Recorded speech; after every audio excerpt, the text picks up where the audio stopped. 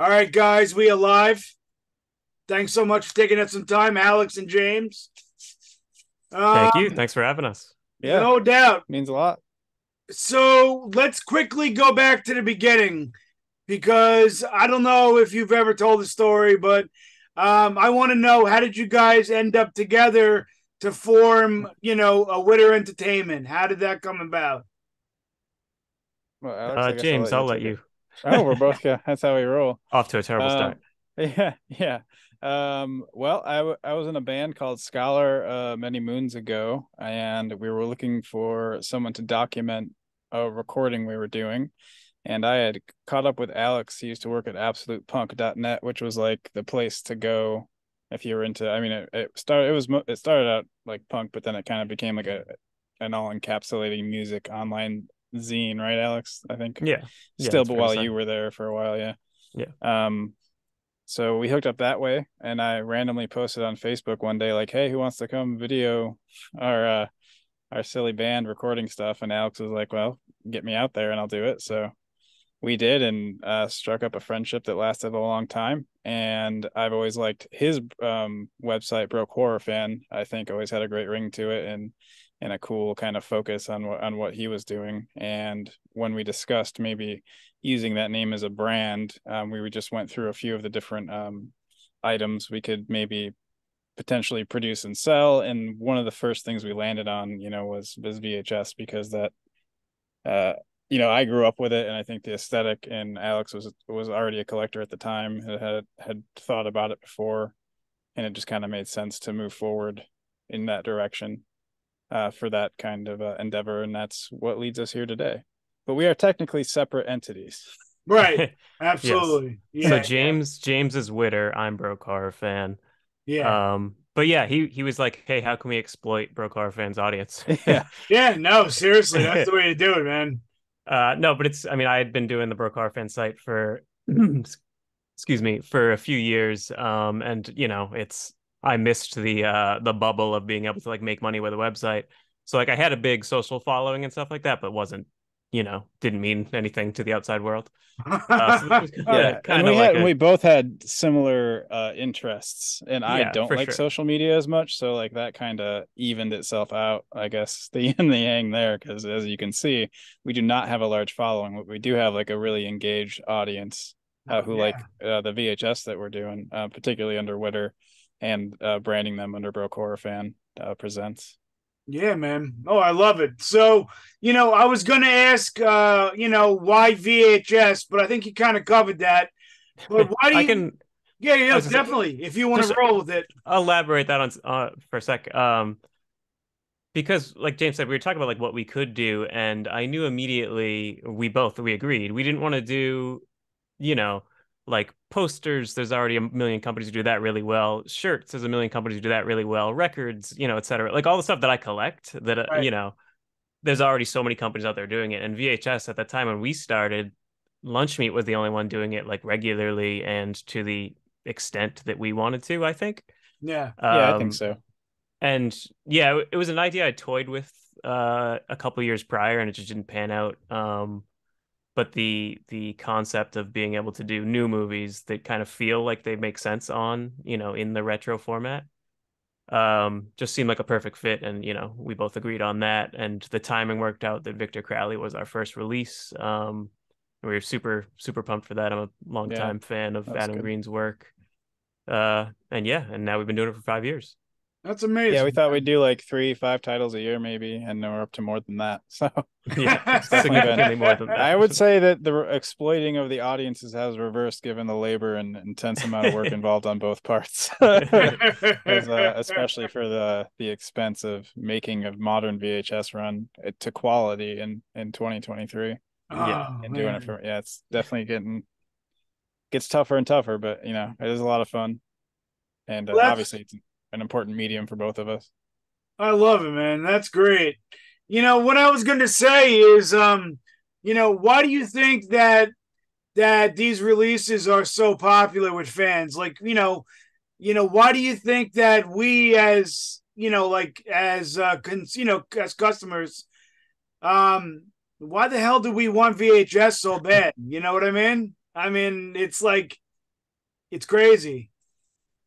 I mean, I would say nostalgia is the biggest driving factor. Obviously, these particular movies weren't on VHS, but I think so many of us grew up in that era where there was a ritual to watching a movie. It was so different back then. The tactile nature of a tape, the sounds, the hum, the glow. It has such a particular aesthetic to it that I think there's no replicating it. There's certainly better ways to watch movies. No one is going to argue that VHS is like a better quality format, but there's just something, I don't know, warm and friendly about it, for lack of a better word. And the other side is just the collector mentality. A lot of our stuff is very limited. Whenever we have something, or especially if we occasionally venture into non-tape stuff, I always ask myself, like, is this something as a collector I would want to buy? And if it is, we go forward with it. If not, back to the drawing board. But same with VHS titles, really. We've gotten bigger titles than we ever expected to get. So now we have to kind of limit what we can do. But it all comes back to, like, if I was just a customer, would I buy this? Yeah. Yeah. I mean, big same on that one. Yeah, no doubt, man. So I was gonna say, where do you guys get your stock of VHS tapes and cases? I mean, who even makes those anymore? Like, I source all of our supplies and inventory and packaging, and it's generally a mix of finding new old stock sealed tapes, however you can. It's kind of the Wild West out there. We've explored, like, importing in bulk, but those things are super expensive to do, especially, a lot of the reason, like, it took off is because there is always going to be an audience for it, but it's a niche market. So, like, licensors aren't likely to make what they could sell on a VHS. They're not going to put those resources into it. We can. So that's what, like, kind of explains, like, I think how the partnerships have worked out with us and other our colleague labels that do the same thing. But essentially, yeah, you're just kind of getting the best quality stock you can wherever you can. And there's still, like, a factory that makes, the clamshell cases, and there's, I think, Bags Unlimited has, like, affordable, like, smaller scale, like, hard shell clam shells cases, and like blockbuster rental cases and stuff still. So, like, as a collector and, like, doing it for fun, you can find some stuff that way too.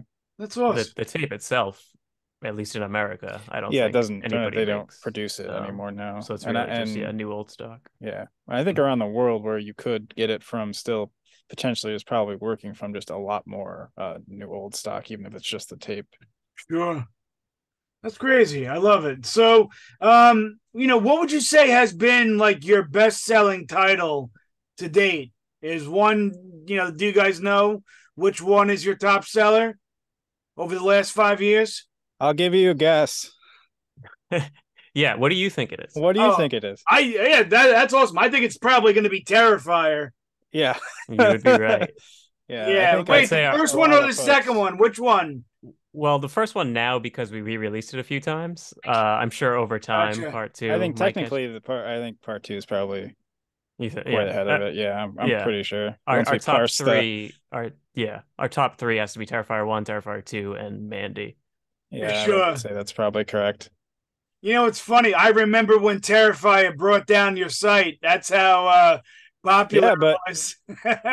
But to think of it, we released Terrifier 1 at least 3 times before that, and there wasn't, it'd be a little hairy there, like any, thing you're trying to get that's a little popular, but it would always kind of work out. That was a whole different scenario. Like I said, like, we still have, like, the dust to clear and see. My thought is Terrifier 2 is probably gonna be the top there, but we're still, like, working our way through that whole situation. But the good news there is that we're turning everything around to the next drop will be in stock, and we'll have the server sorted out. It's been better, but I'm still not convinced we don't have to upgrade it more for, like, another real Terrifier 2 drop. Sure. No, I feel you, man. And some of your titles are limited, right? To 50, maybe 100, even 25 copies. Yeah, more so we're doing the hundreds, I would say, but sometimes we're popping at 50. Yeah, 50 I mean, so why the limited quantity? You know what I mean? Like, you Well, know, sometimes we're not going to sell 50 tapes, and we just like a movie a lot. We think it'll fit, and the opportunity shows up. sure. Yeah, there's a lot of factors that go into it. Licensing, the less we produce, the less it costs us. And Makes it's not sense. cheap to make VHS tapes Yeah, in yeah, 2023. But also, it ups the collectability. We usually, for most titles, at least the popular titles, will have a standard edition, which we can re-release in the future. That we might not have 500 copies in stock on day one, but over time we can release more. And then we'll do variants that are super limited. yeah. So But it's just essentially, it's. Oh, sorry to cut you off. no, I was just gonna say, just a fun thing for collectors. It keeps people coming back and seeing what we Yep. have, and then Yeah. And overall, they're so limited that no matter what we produce, it'll all be out of print. The scale is quite small, even well, that's for that's the other thing. Terrifier 2 Yeah, versus a Blu-ray. I mean, stock in general, VHS stock in general, as we already said, is harder and harder to come by. So we can't produce more, as much as we want to Right. sometimes for that Yeah, Right. I reason. mean it's a time thing too. We're expanding like a duplication capabilities. What we have, we're doing that because we have 4 projects going at once or something like that. That's cool. That's cool. And how do you guys pick which films you're going to release next? At the start, it was just like kind of shot in the dark, praying, relying on a lot. I had some Well, that like still is, I think. well, yeah, that's true. I had some like industry friends who like introduced us to distributors and like they vouched for us, which was very kind. And that got our foot in the door at some places. And now we have a relationship with a bunch of distributors, and that's exciting. So when we see a title that we want, that's a distributor who we work with regularly, we'll like email them the second a movie's announced to be like, hey, it's not coming out for a year, but we want this. Yeah, Sure. I'll do that. I'm worse about that. So I'll see something cool and I'll just like email and they'll be like, yeah, we'll try to remember that in a year when Yeah, we when we care when we're selling this to like an international or like getting like worldwide distribution. We'll worry about this VHS. But yeah, thanks. Yeah, but but yeah, I it's mean, yeah, I was say on a broad scale, it's very much a conversation between James and I. Once we know what we're able to get, we'll weigh the pros and cons, see what our schedule looks like, what we have, what releases we have coming up, where we can fit it in. Will this movie have legs in 6 months, or will it be, will people not care about it so much, after the day it's released? All contributing yeah. factors. That's where it's getting a little bit more difficult to like figure out what we're gonna do as much because while we'd like to do like you know more or as much as we want to do, we definitely can't logistically. Yeah. Just because of schedules and other obligations, and Alex also is the Screenbox publicist now, so that's obviously a pretty big undertaking. Sure. That was actually going to be one of my questions. When you guys aren't working and on Broke Horror Fan or Witter Entertainment, what do you guys do for fun, or what do you do that Oh, I have outside of that? Yeah, life outside. I have 300 jobs I can go through. Yes.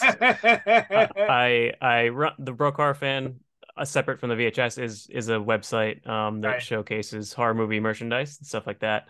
I'm also a contributor to Bloody Disgusting. And then as James mentioned, Screenbox, which is a horror streaming service. I'm their Yeah, I dig that. publicist and social media manager. Oh, that's cool. And then I'm also a freelance video editor. So Oh my god. whatever. And then any free time I have, I just watch horror movies. Yeah, Totally. and I I essentially just work on our line, which is very lucky we've been able to do that. It's a lot of work, but I also consult with other companies and do a lot of e-com work. I'm a musician, so I'm always working on that kind of stuff, sound engineering, things of that nature. But mostly I'm just focusing on Witter Entertainment, growing its Sure. whatever we're doing. That's right. I forgot to mention, I'm also a indie filmmaker. I make a lot of shorts, and That's James, true. That's a big one. I make James do my sound design work Yeah. Oh, because sweet. So you he guys works work for free. together on everything. That's awesome. Yeah. Yeah, I don't think that'll stop. We got a lot of stuff otherwise that we're talking about and always Yeah, working we on, write and and together those, too. We've written a yeah, couple shorts together. That's and an awesome. entire screenplay once. That's true. Wow, wow, wow. That's awesome. And, was there ever a title that you guys wanted to get but actually couldn't get? Is there one? Oh, I'm sure there's countless. Yeah. Oh, yeah. Uh, yeah, I mean, anything that's at a major studio, they're not going to return our emails. Right, right, I mean, right. every once in a while we get like oh yeah, like a response, and then it's just the follow up doesn't happen, and that's kind of the same story that. Well, I think with anything really, it's no. We understand it. Sometimes we end up having to do the same thing on accident. We don't mean to, but Yeah, I mean, we've it talked like, scales up and down. like dream titles would be like, franchises that we grew up watching on tape, like they're new and stuff. Like if we were to do like the new Halloween or the new Scream or whatever would be incredible.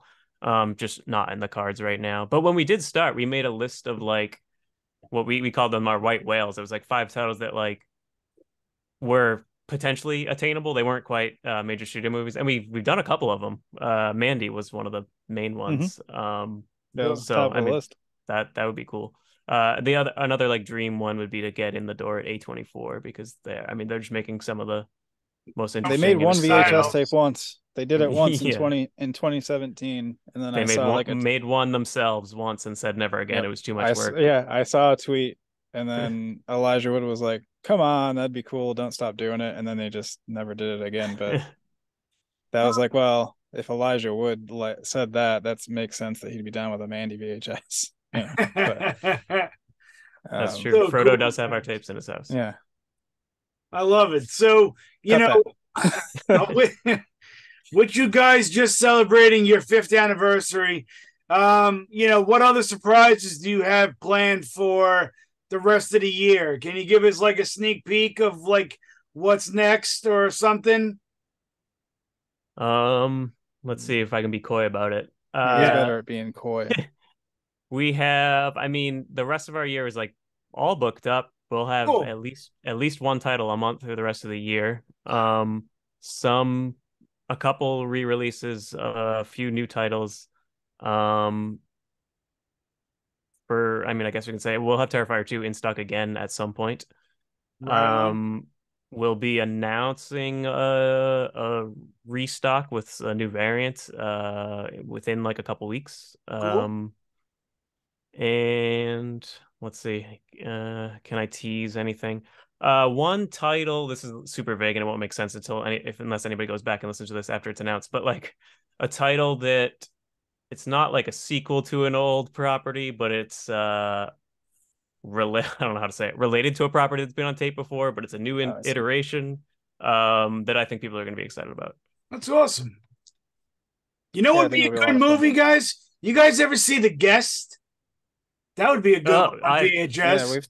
we've talked huge about that before, huge I think, fan of actually. that. I think Yeah. we looked into who owns it, and Yeah, I thought we did. we didn't get a response or something. But I Well, would or I mean, who love to knows?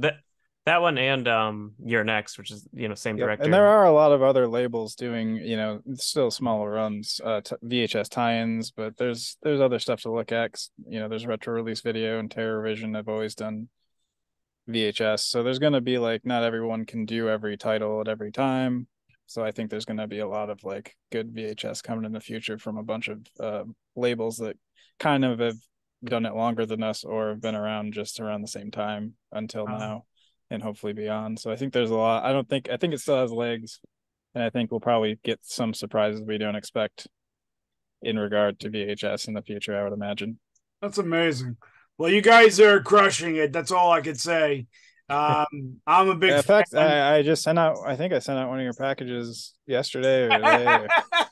I saw the name when I was packing it That's up. me, So yeah, man. I I think also I do ordered that. Yeah. like 7 videos the other day. Yeah. Well, thank Well, you. thank you for that I was dying support. laughing. I was like, "Holy crap! How many did I just order?" Yeah. Well, we've been moving workspaces finally. So like this thing started for me in a dining room, and now a couple of basements later, we're getting into a little bit of a bigger, more workable space. But as we were moving around, I found like every time we release something, there's unclaimed tapes or refunds or canceled orders and stuff. Maybe a handful of old. So there's a bunch of old stuff that just has a few copies up there that Wow. actually a lot of people were interested. Enough people were interested in Sure. to really come back on our anniversary or the 5-year anniversary last month. Yeah, man. I Really wanted kind of that turned yoga out for that. hosers. A lot of people did. We did not expect that many yoga hosers. Luckily, I had like a bunch of, extra art, not a bunch, but we had like, 15, I think, of those. And I was like, well, I guess we're putting up the rest of these. That's freaking awesome. That's so cool. So listen, Yeah, guys, I I'm a yoga appreciate hoser's the apologist. appreciate the time. I don't want to keep you too long, but I That's all think I good, got man. everything I need. So what I'll do is I'll get this up, and you guys can pass it around if Yeah, sure. if you dig it and whatnot, and then we'll promote the hell out of it. That's what I'll do. So Perfect. Look forward to it. cool, man. All right.